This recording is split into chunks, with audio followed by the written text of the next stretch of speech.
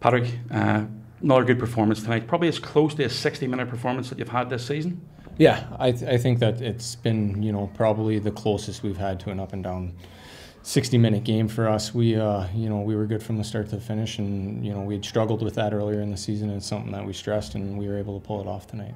7-0 victory, first shutout of the year, a shared shutout between Besco and Stephen Murphy. But what was the most important factor for you tonight?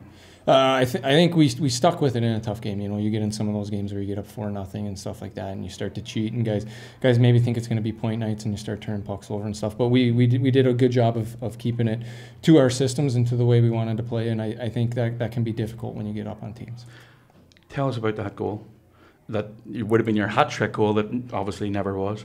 Yeah, it was one of those that just got stuck in my pants, and when I realized it, I figured I'd back myself into the net and get the puck in there and see what happens. And unfortunately, it was a ruling where they said the puck was dead in their minds before it went into the net. But it would have been cool to tell that story the rest of my life. But it was fun, and it was a good laugh on the bench. You're playing with David Rutherford and Darcy Murphy tonight.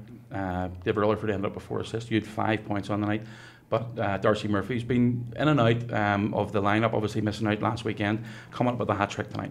Yeah, that's huge. That's what we wanted. We had to get those guys going. They're a big piece of what we want to do, and they were good for us last year, and it's important to have them going moving forward, and to have them have a night like that hopefully kickstarts them to the player that we want them to be and the player we know they can be. 4 out of 4 points so far this season. Big game tomorrow for your first trip to Coventry. Obviously just rest up and get ready to go.